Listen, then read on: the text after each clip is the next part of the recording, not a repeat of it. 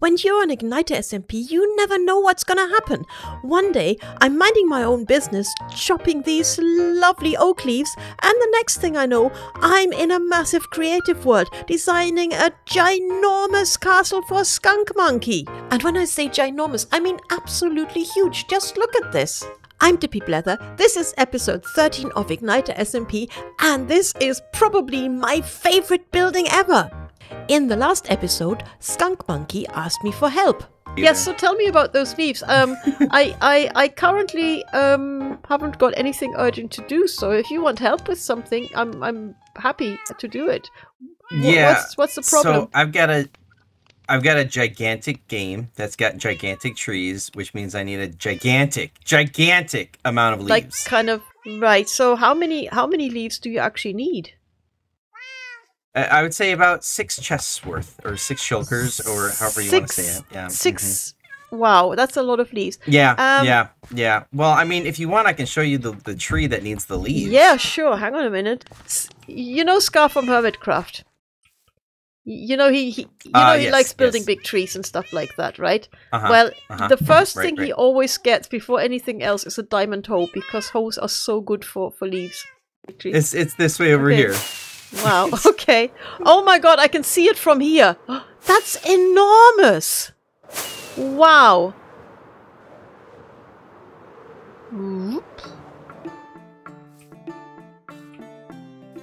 I don't know where you went. Hello? I'm behind you. Oh. Hello. Hello.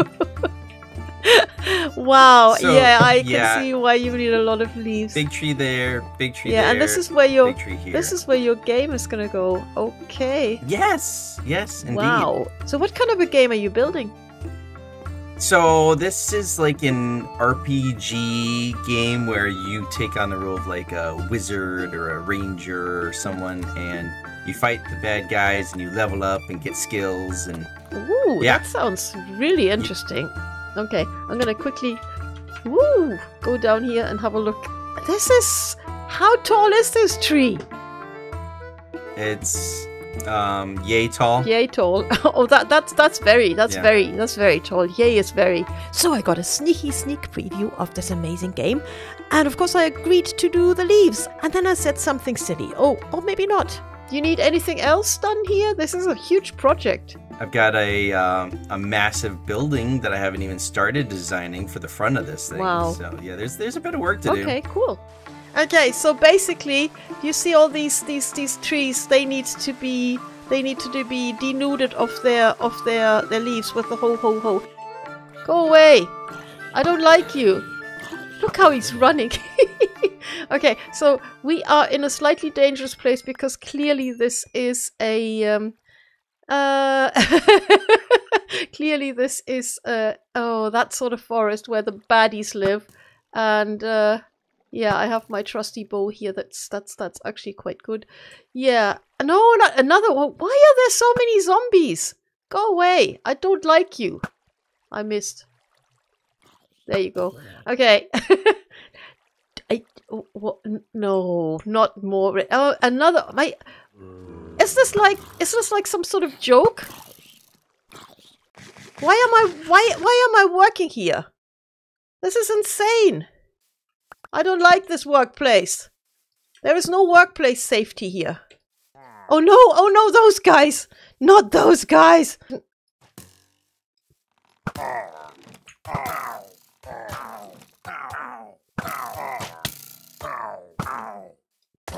Dead.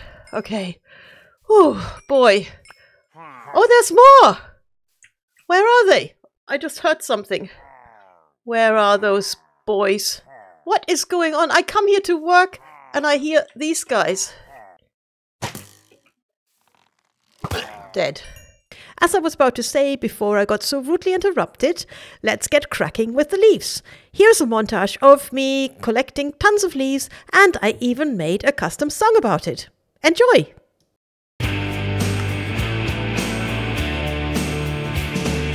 I'm getting leaves like a pro with my fab enchanted hoe. Good times with Scar does it so A magic hoe's the way to go. Ho, ho, ho, ho, ho. A magic hoe is super pro. Right, 6 shulker boxes and several dead zombies later, it's time to tidy up some of these tree stumps. Holy guacamole, there's a lot of trees missing here. Yeah. So I've got your leaves there in the shulker boxes down there. Oh, I was just about that's awesome. to chop down some more of these. Where are you? I'm you're over here. I was you are. just gonna kind of tidy up a bit because there's a lot of very ugly tree stumps now. No, you're not wrong. Yeah, that's kind of not good. No. Yeah. Nice. Yeah.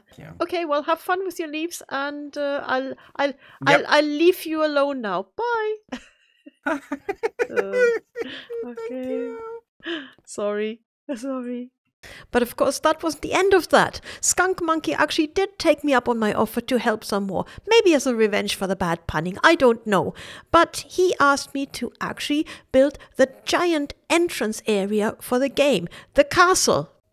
I love building, and to be involved in such a fabulous project, I'm really thrilled. So Skunkmunkee took me to his planning world, and what you see below is the ground plan that he has for his castle. The pink area is the lobby, and those colored areas to the sides are the skill trees where you can choose what role you're going to play, and the green stuff, that is the cubicles where the players set their spawn and so forth. The empty areas and underneath is all redstone, so I have to stay pretty closely to this layout. So basically I've got to build a big square, which is a bit of a problem if you want to build something interesting. And of course I want to build something interesting that goes with the vibe of the game, so it's a bit of a challenge, but I'm looking forward to it.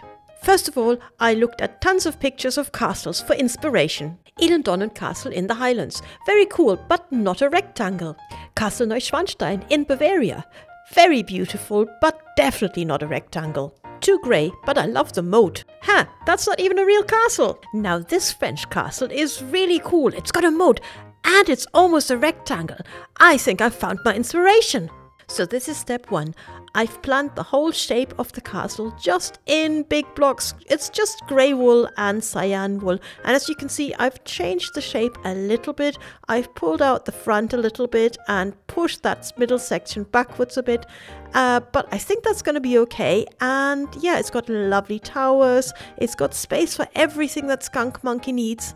And now I need to go and texture it all up. But for that, we need to decide on a color scheme. Luckily, I've just done a whole tutorial about the new tuff blocks, and I really want to use them. So I really like this color scheme here. This is tuff with quartz and some copper and warped wood, and I think it looks super elegant. I really like it. So I think that would be a nice color scheme for our castle. So here you can see my block palette. And yeah, you will probably say, why are there so many blocks? Well, the palette is actually only the bit in the middle. On the left and the right, I have basically made a little bit of a pick and mix area. All the blocks that I will need, so that I can just come over here and I can just click on them because I'm in creative. And if you've got everything laid out, you just go over here and you just take what you need. And that's how I work. It makes life so much easier. And I also have to keep in mind that we have to build this in survival eventually, so I'm trying not to go completely overboard with the expensive blocks. And ta-da!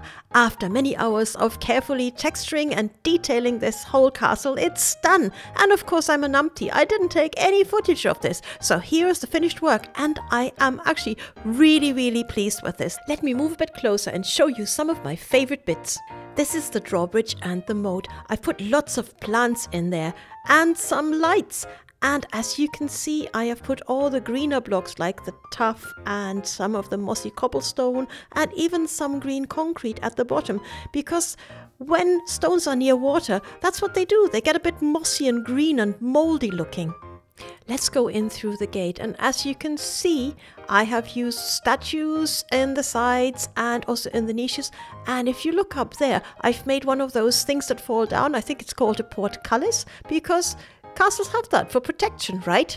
Here at the entrance, I've put this cage. It'll have a skeleton in it eventually.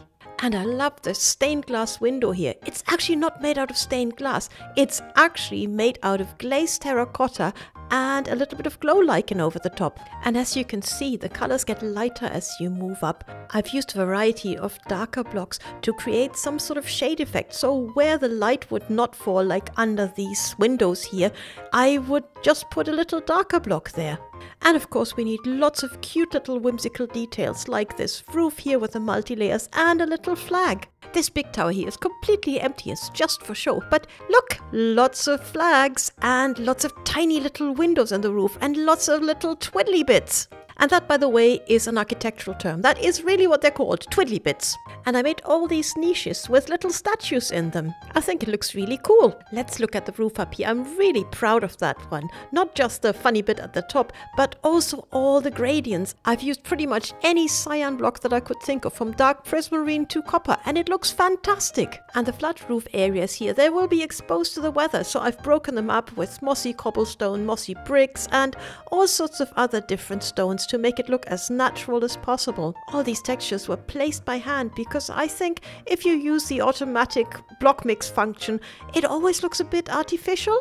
I've put some more stained glass at the back of the building so it lets some real light into the main hall. And I've lit everything up so it looks pretty cool at night. Have a look at this.